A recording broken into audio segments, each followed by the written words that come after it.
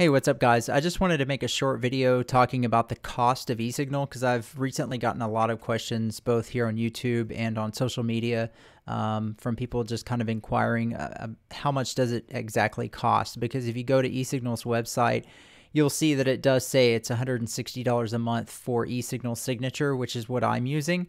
And I made a video about this in the recent past, comparing eSignal to TC2000, in which I went over the cost.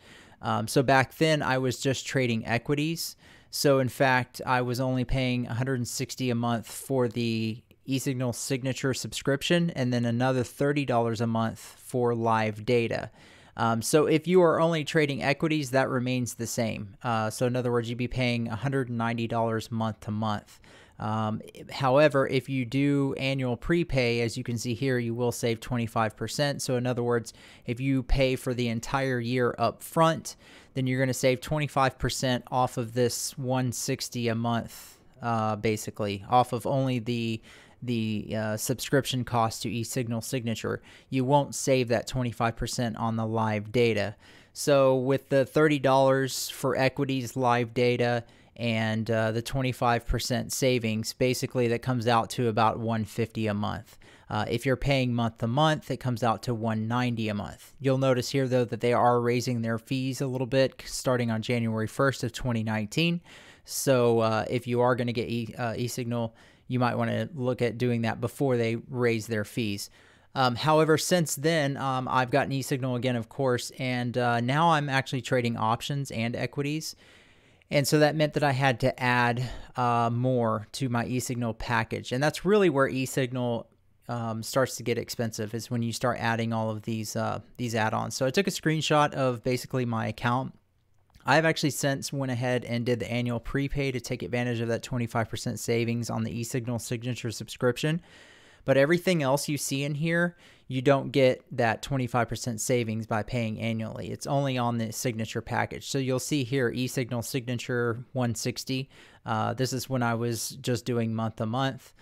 So that would actually be $40 off, basically is what that would come out to.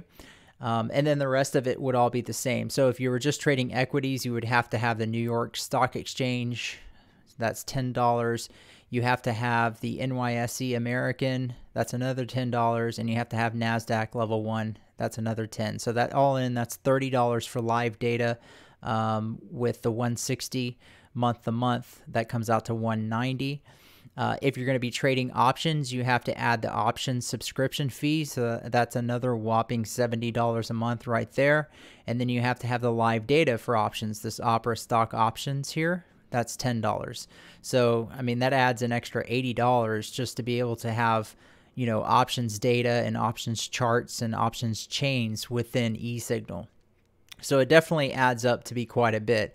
If you are paying, I calculated it paying annual, so taking advantage of that 25% savings on the eSignal Signature, and with all of the data and the option subscription annually, it comes out to $230 a month is basically what I'm paying for eSignal. If you were to do that month to month, I think it would be about $270 a month. So it's a decent savings if you go ahead and pay annually. But I just wanted to be clear that the only thing you're saving that 25% on is the Signature subscription. You're not saving that 25% on any of the live data, and you're also not saving it on this options subscription fee right here.